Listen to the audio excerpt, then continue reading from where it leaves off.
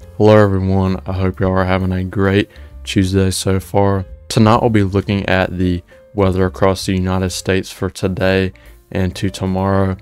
and we will also be taking a look at the upcoming weather systems for late this week and to early this weekend. So on the 18ZH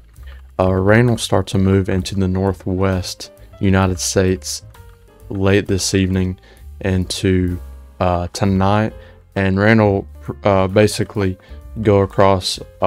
Oregon and Washington State throughout the night into early tomorrow morning, and this will pretty much continue throughout the day. And heavier rain will also start to move through California as well, and this will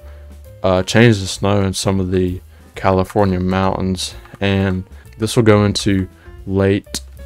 tomorrow, Wednesday, into the evening in parts of the mountains and into Nevada as well. For today into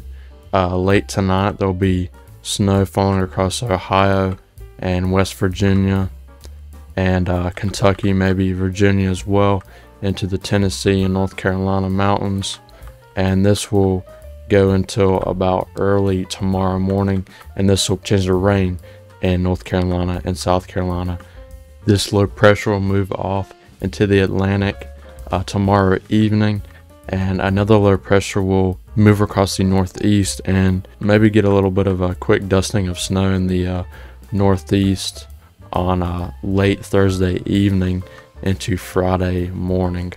across the northeast, with maybe totals up to 2 inches in some isolated spots, with mainly 1 or less inches across the northeast. So now looking at our system that we've been talking about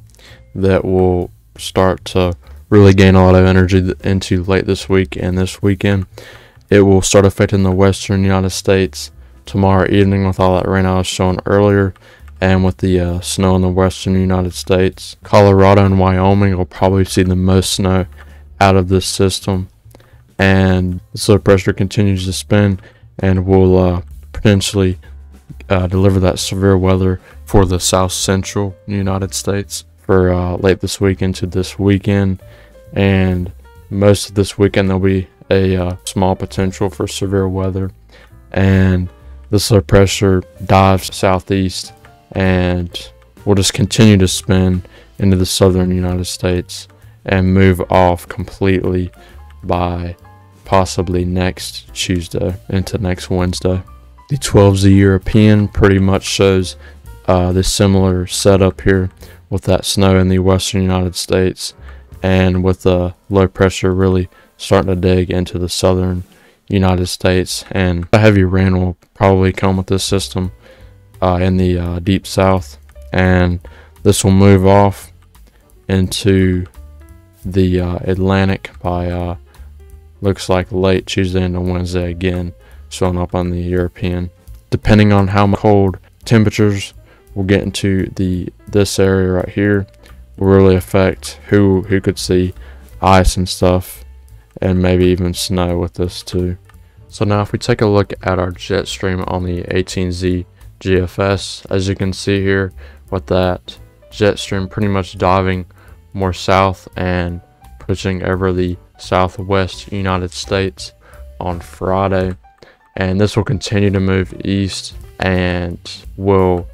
pretty much amplify over the southern United States into the western United States, and this jet stream will support the pattern we're getting ready to see, with those lows pretty much riding this into the southern United States. This pattern will definitely need to be watched over the next couple of weeks, and it'll definitely be interesting to see what all comes from this. So now looking at the severe part of this system on into Friday midday into the evening, Cape values going above 1,000 joules per kilogram in Oklahoma showing up here, and a long belt of 700 plus joules per kilogram of surface-based Cape, and that will diminish mostly throughout Friday night into late Saturday.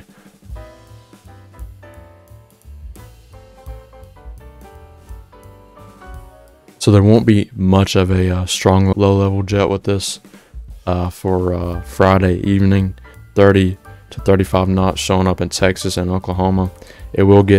start to get more amplified into late Friday night, and this will be an area to watch with the Cape values and this 40 knot low-level jet showing up right here in Oklahoma. Now if we look at dew points for Friday, not really too much at all, with only 50 dew points showing up here, and the spots where that low-level jet was just showing 40 to 30 knots, but we only have into the upper 50s with 57, 56, 55 showing up in Oklahoma there, and the moisture will start to head north, but there really won't be too much instability there with the dews going north into the night. So if you look at the southeast on this upcoming Saturday, on the 18Z GFS, it does not show a lot of instability at all. Only 700 joules per kilogram of surface-based Cape showing up in Louisiana and Mississippi there, and just scattered 500 to 600 joules per kilogram showing up in Florida there on late Sunday into Monday. So now if we look at the rain accumulations from this, not too much of a very heavy rain event, but definitely some isolated parts could see maybe 2.5, almost 3 inches, and this will spread across the southeast. On the 18Z GFS, it does show quite a bit of rain into the coastal regions of South Carolina, with almost over 5 inches, I would say, showing up there, and a good bit there in South Carolina. So that'll be something to monitor over the next several days. So that's going to be it for tonight's video. I know it was pretty short, but I plan to keep doing these videos and try to give y'all as much updates as I can. I'm definitely going to try to find the right balance between a longer and shorter video, so probably around, maybe I'm going to try to keep around 10-ish minutes or so, maybe a little over that depending on how much there's to talk about. But I hope y'all have a great rest of y'all's Tuesday night. Thank y'all for watching.